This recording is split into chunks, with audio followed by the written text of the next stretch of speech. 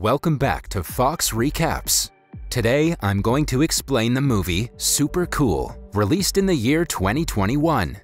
The story surrounds a senior in high school named Neil. He is an imaginative kid who loves to draw and write comics. He also fancies a classmate named Summer, but has never had the guts to express his feelings to her. She is popular and cool, everything that Neil is not. In the opening scene, they're on the school bus when a masked man shoots the driver dead. The students try hiding under their seats, but the man looks through them and captures Summer. Her friend and a popular kid, Chad, try to stop him but backs off, terrified of the gun.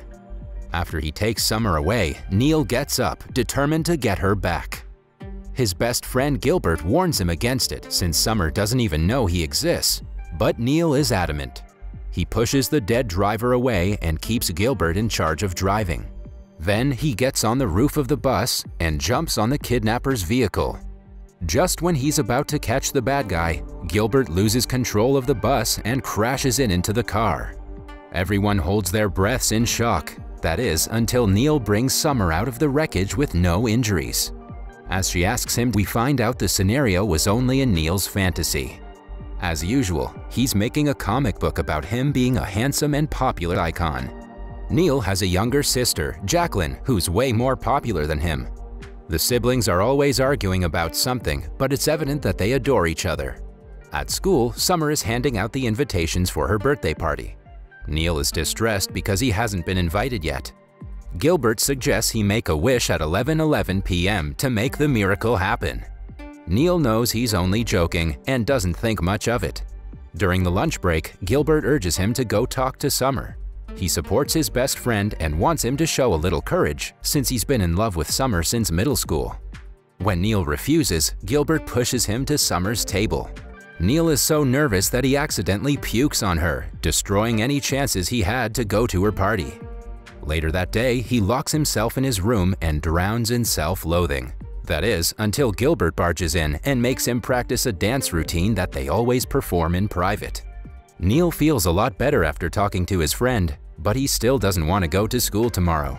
They climb up the roof and talk about the events of the day while gazing at the stars.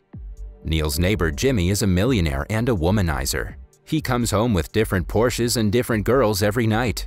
The guys envy his lifestyle as they notice him entering his house with 3 women. They talk about how they would go as far as to get intimate with each other to be rich.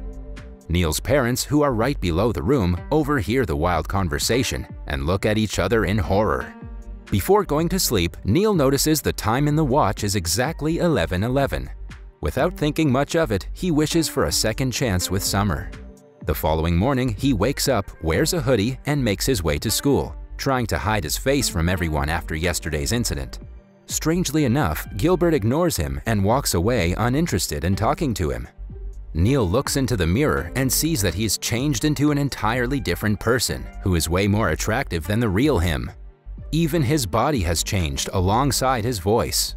He realizes that his wish has somehow come true, which means he's getting a second chance to be with Summer. Everyone he comes across greets him, intrigued by the new handsome guy. He then meets Gilbert and tells him something only Neil would know to prove his true identity. Initially, Gilbert is skeptical, but by the end of the day, he believes his friend. At home, they tell Jacqueline about the strange change in appearance. Although she doesn't believe him initially, Neil proves himself by drawing in his regular style. They name him Ace and ask him to enjoy being attractive while it lasts. Following that, Gilbert and Ace go to a clothing store to get him clothes that match his personality. Neil finds out how much privilege pretty people get when a random dude invites him to a party. It turns out to be an exclusive party called the Fuckingham Palace, hosted by a wealthy businesswoman, Victoria V. The man advertises the party as a wild orgy, which excites Gilbert. He accepts the invitation on Neil's behalf because the event is on the same night as Summer's party. Then, the guys go to a music shop where the popular kids of the school hang out. As Ace, Neil talks to Summer and manages to land an invitation to her birthday party. Although she doesn't seem much interested in him, Neil is overjoyed. Gilbert thinks that Neil will have to hook up with some girls to build up confidence and practice before doing the same with Summer. Moreover, all the popular guys have fancy cars. If they manage to get one too, it will surely impress her. The only person who can provide them with one is Neil's neighbor, Jimmy. The guys go to Jimmy's place and beg to rent his Porsche for the night. It turns out that he's a Porsche dealer and has unlimited access to the cars. But that also means he will charge them a lot of money for it. After boasting about how the car is a women magnet, Jimmy offers them a simpler deal. If they can get him past the security in the Buckingham Palace, he's willing to lend them the Porsche. The guys accept the offer and agree to meet him in the evening. Gilbert then insists that Neil will have to take a Viagra just to be sure. After all, this is the first high school party they're going to, and Summer will be there.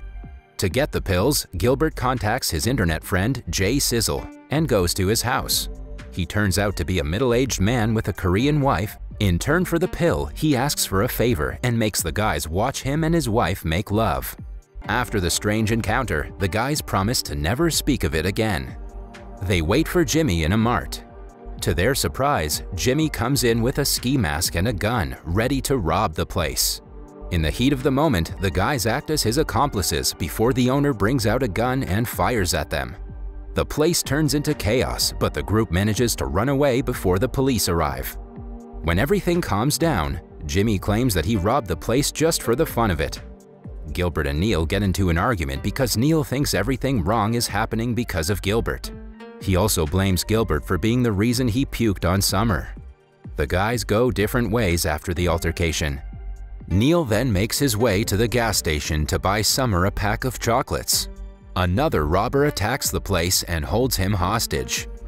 In the end, the officer recognizes him as the mart robber from earlier, and he has to run away in a taxi before being caught. In the meantime, Gilbert and Jimmy go to the Buckingham for the party. As they had expected, the place is filled with half-naked people dancing, drinking, and doing illegal medicines. Jimmy notices a man walking into the VIP room and decides to check it out. On seeing bundles of money inside, he spontaneously plans to rob it. But the security catches him before he can get his hands on the money. The act also gets Gilbert in trouble with the host of the party, Victoria V. As compensation for destroying her party, she seizes Jimmy's Porsche and threatens to kill them if they try to retaliate. Meanwhile, Neil reaches Summer's party and meets her. However, the interaction doesn't go as planned because Summer walks away in the middle of it. The other popular kid named Chad is furious, seeing Neil trying to get close to Summer. He challenges Neil and promises to get with Summer before him. Somewhere else, after being kicked out, Jimmy refuses to leave his Porsche behind. Through a sewer, they make their way into a fenced ground where their Porsche is. On the way, Jimmy encounters a snake but holds its head quickly before being bitten. When they reach outside, Gilbert panics because of the snake. Just then, Victoria V arrives in the parking lot, threatening to kill them. Gilbert knocks her out with a rod before running away with Jimmy. On their way back home, Jimmy reveals that it's his 30th birthday today, and he lives in his father's basement. The money and cars are only a show. In actuality, he's drowning in debt.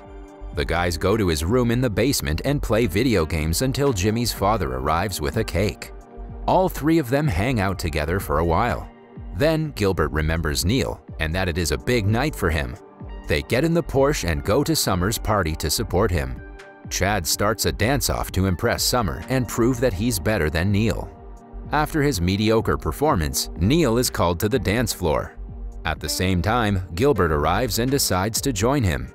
The guys perform the dance choreography they've been practicing for a long time and impress everyone with it.